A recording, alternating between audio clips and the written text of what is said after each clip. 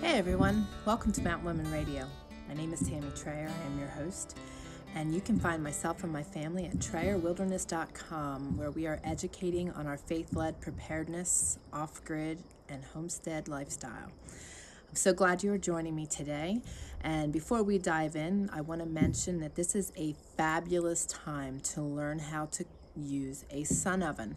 I don't know about you guys, but we utilize a sun oven on our property we've been for the last decade, and absolutely love being able to utilize and harness the powers of the sun. If you are not familiar with sun ovens, you can enjoy a bunch of videos on our YouTube channel at Trayer Wilderness on sun oven cooking. And if you are interested in purchasing a sun oven, you can go to TrayerWilderness.com/sun oven, and you will find the All-American sun oven and a bunch of discounted prices for you as one of our audience members. So definitely check that out. It is definitely worth the investment. It is another resource that we can utilize to cook our food, and it doesn't cost us anything. No fuel needed, just sunshine, and we've got plenty of it these days, right? The other thing I want to mention to you guys is that this is a fabulous time of year to grow your own food.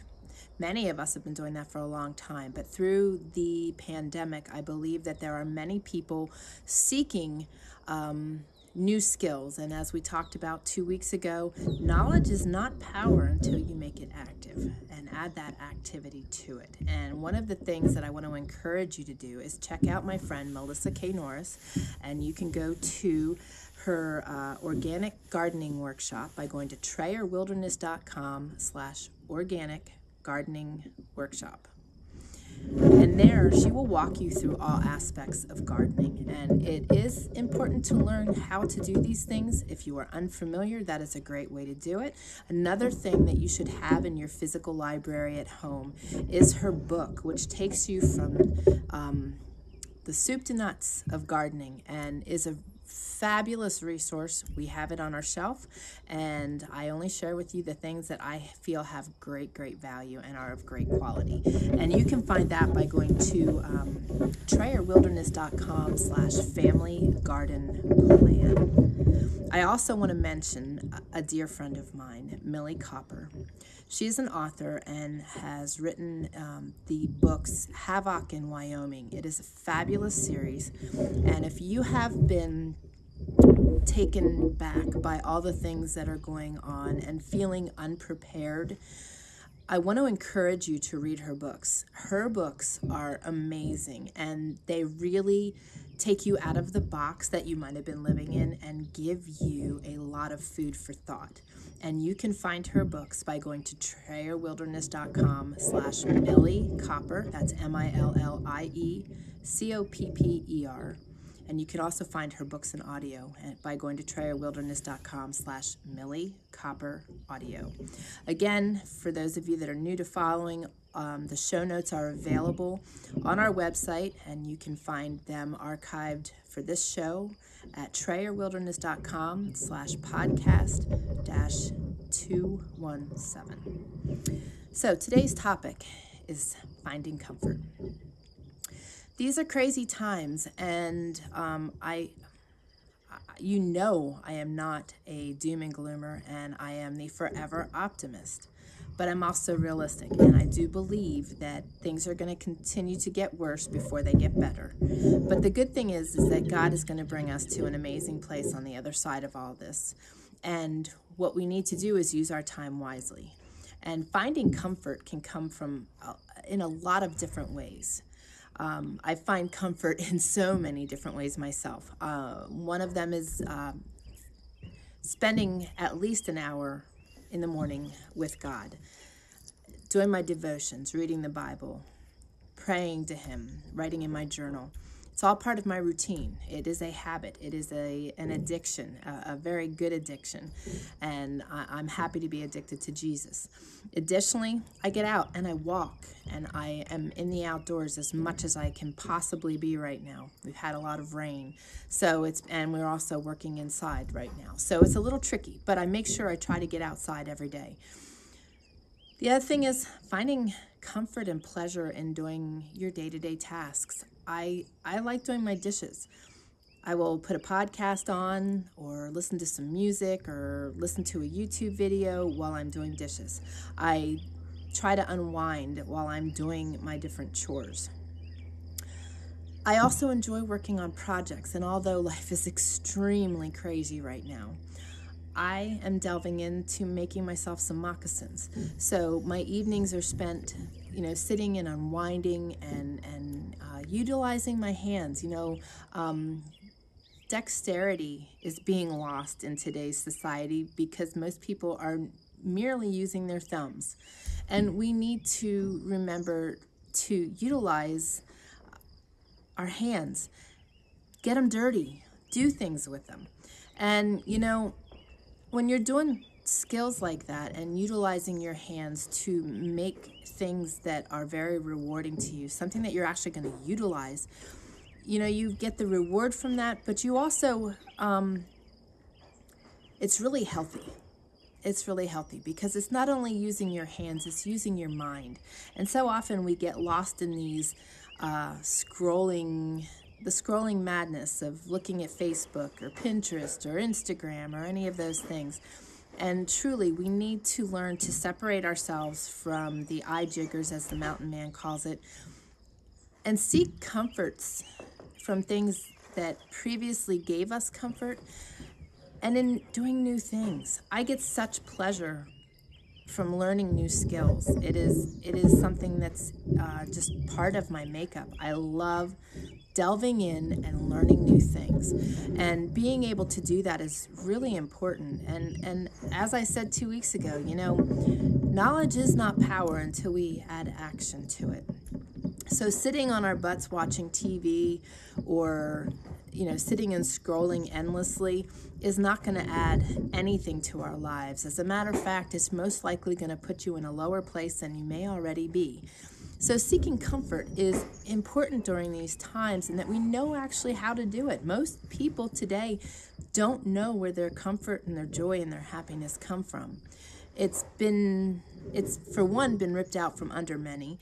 Others, they've been in such a hustle bustle place they don't even know where to start to look for it.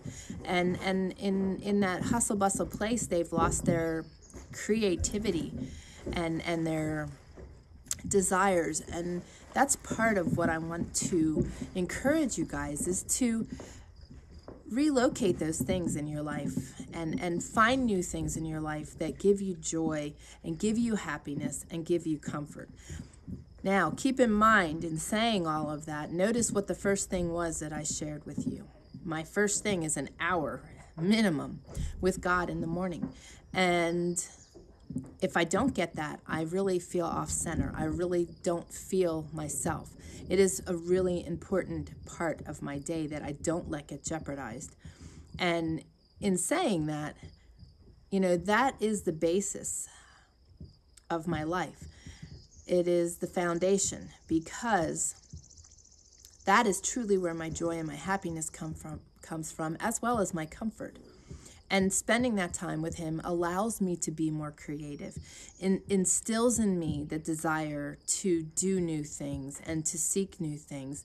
And I feel that he feeds me constantly by giving me new ideas of things to do, and puts things across my desk, or in my devotions, I find something that is really useful that I feel is definitely divinely planted. So I just want to encourage you guys, there is great comfort in being in a garden. So if you're not used to gardening, I want to encourage you to get out and get your hands dirty, even if it's just planting a couple things in pots this year. When we are able to plant seeds and watch them grow and come into fruition and just experience that, being out in nature and getting your hands dirty and spending that time outside in and of itself is very rejuvenating, and people don't do it enough. And this is a time where we need to be really seeking our comfort and knowing where our comfort comes from, and learning maybe to detach from the things that we thought were giving us comfort that we now know didn't. I know myself, these last couple weeks, I have totally detached from Facebook. It's not serving me at all. And with this nice weather and all the things that we have going on, there's a lot of excitement and a lot of joy right within those things. Spending time with my family is another huge one for me, and that's second on my list. Actually, that's third on my list, because making sure that I am healthy and well is going to enable me to serve them best. But take time for yourself. Take time to find your comforts in life and to keep yourself in a good place through all of this, because it is a crazy time, but it doesn't have to be a terrible time. It needs to be a time that we learn how to handle things, how to strengthen ourselves, how to find peace and comfort in the chaos. And it can be done. It can be done. And sharing with you what I have as far as my addictions to Jesus, and that's how I start my day. I want to encourage you guys to try embracing it. You know, it takes about a month to create a new habit. And when you start to see the benefits of a new habit, just like exercising, and you start to see your body toning, it's pretty encouraging, right? Well, when you start delving in and spending time with God and making that a priority, you will see the results there too. So those are my thoughts for today, in finding your peace and your comfort through any situation you may walk out in life. Not just these hard times now, but anything. When you learn to keep yourself centered and keep yourself relaxed and keep yourself at peace, regardless of what's going on around you, it puts you in a really good seat. It enables you to go through very stressful times in a comfortable way. And you're going to need to have that skill if things were to ever get worse. Having that skill is really a life skill. So start harnessing that now and start tapping into that and take care of yourself through these times. So in the meantime, we will be praying for you and keeping you all in our thoughts and prayers.